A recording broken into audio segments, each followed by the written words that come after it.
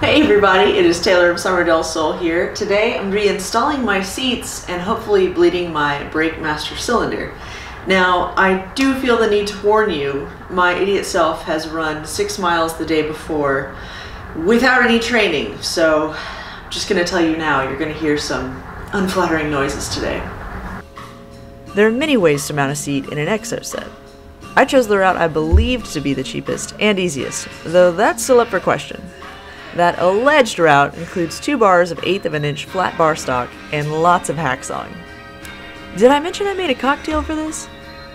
I made a cocktail for this. Now, I'm not the tallest member of the group by any means, so I was able to keep these bars to around 17 inches, and that put me in a good seating position in the car. And boom! 2 bars ready to roll. Next, it was time to focus on my side mounts. I measured the distance from the button to the bracket on both sides to try and get this as close as possible. Next, I marked each location where I knew I wanted to drill.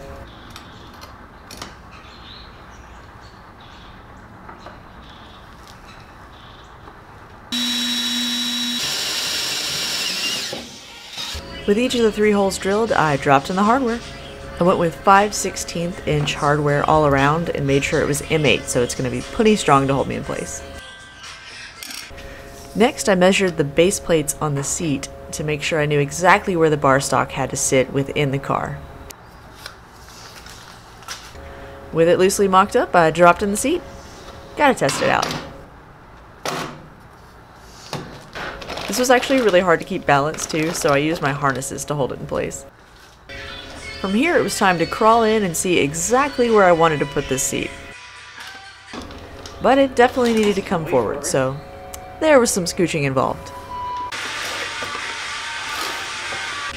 But I finally found the sweet spot and felt confident enough to install the seat in place. With everything in place, I marked the position of the back of the side bracket onto the flat bar stock. This allowed me to remember the position of the seat onto the bar stock so I knew where to mount it later.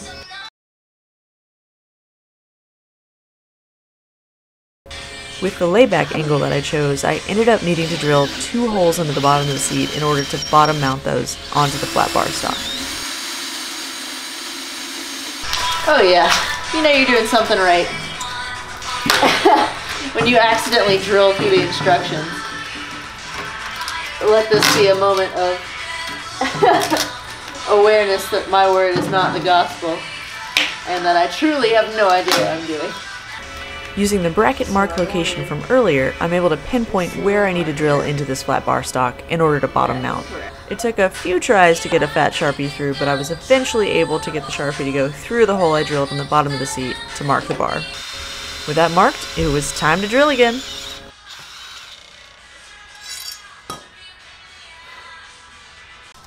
With the hole drilled, it's ready to put the hardware in. So fret not, I know the sticker's still on here. I'm eventually going to have all of this powder coated to match, so that'll all get sandblasted and go away. I repeated the same process on the other side and was ready to install there as well. Oh, something's caught my eye. It would appear I didn't think this through all the way. Shocking. To fill you all in, I'm currently pondering if this nut and bolt combo is going to be short enough to give me the clearance I need for the floor pan. I'll show you exactly what I mean in a second. As you can see, I've got the Kirkey 55 series seat here. I'm also using the Kirkey side mounting bracket that is separate. I'm running an 1/8 of an inch steel plate below to mount this to the square tube on the chassis. I have a bottom mount here that I made sure is short enough to fit in between the square tube and the floor here. That bolt's going to sit kind of just above this steel floor. I don't want to drill into that, but I've made sure that's short enough. So what I'm going to do now is put this back into the car so I can figure out where I want to mount on these steel tubes here for the front and end of my steel plate. And then once I get those measurements, I'm going to drill that out and then remove the side bracket from the seat so I can get access to this front bolt here to mount this bracket to the steel bar. And then hopefully I'll have a seat in the car. With the plan laid out, it was time to test the fitment another time. I want to see exactly where I'm going to be sitting in relation to my pedal assembly so I know I'm comfortable while I'm driving. The goal of this fitment is to see exactly where I want the holes to be in the flat bar stock, so I know they're going to overlay along the square tube in the chassis. Once I was comfortable with the seat position, I knew I was ready to mark the flat bar stock. I made sure the marks were directly over the center of the square tube where the two would be mounting shortly. With the drilling locations marked, I was ready to remove the seat from the chassis and also remove the side brackets that would give me clearance in order to drill the hole. I went ahead and drilled out all 3 holes, 2 of which went to the holes dedicated to the square tubes in the chassis, and the third going to the side mounting bracket of the Kirkey seat.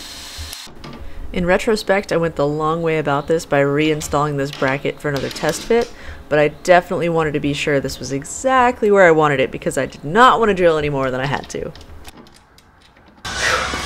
Alright, so, you know, honestly the seats weren't quite as bad as I expected. It's definitely tedious, but it's not complicated. I've read a lot on the forums about how people want to sit really low. You know, I'm not the 6 foot anything of the group. I'm 5'8", but you know, I'm sitting really low with this bar stock. I'm probably going to need to bring it up if anything, but if you need to go a route, this is not a bad one. If you have to sit really low, I'm sitting right on the bars. Some people weld to get below the bars to kind of create this mount that attaches on the sides, but I don't need that, so they're going in. Like I said, I double triple checked the fitment here. I'm still a little far back, but this is without the padding, and I know I have friends who are going to want to drive this thing, so I think it'll work out in the end. Once I got everything recentered after getting out of the car, I marked where I was going to drill. In order to give my best attempt at drilling a position that was actually going to be usable, I tried to frame this up with the bracket I'd created and hole punched in the center, at least as best I could. My mileage did vary. With the positions marked, it wasn't only a time to drill, it was also a time to reflect. Okay, alright, I might have been trying to subtly flex earlier. I hate this. It's so many holes, it's so much drilling, it's such hard metal. I get it now. This is really tedious. It's manageable, but it's tedious. If anyone would like a ride along, you're welcome to purchase your own seat and install it yourself, because this might be empty for a while. Oh, it's so hard. Alright, I'm tightening up all the bracketry that attaches the seat to the Exocet. So hopefully, when I go to install this in there, we have no problems. Cross your fingers for me. I'm skeptical.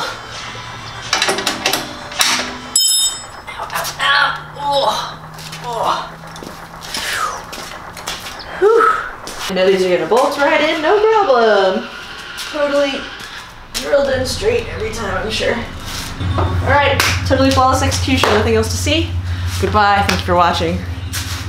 Alright, just kidding. Let's see what I did. And wouldn't you know it, it took a little bit of negotiation to get the seats fully installed. But a hot tip is that it was very helpful to leave the side brackets a little bit loose here. That gave me a little more flexibility in where the seat position was. It allowed me to get those flat bars over the holes and finally to install the hardware. Now, speaking of that hardware, I did read some things online that suggested I install them from the bottom up, with the head of the bolt being underneath the car. That was surprising to me because you'd think you wouldn't want it to fall out if the nut gets loose, but it does make sense. You don't want the car to bottom out and then tear up the threads on that bolt. This was the first time I'd read anything like that, so I'm open to interpretation. If you guys have thoughts, let me know. And just like that, the seat is finally installed. After all that hard work, I gotta say it was very, very rewarding to snap this cover in place. Definitely the easiest step of the project.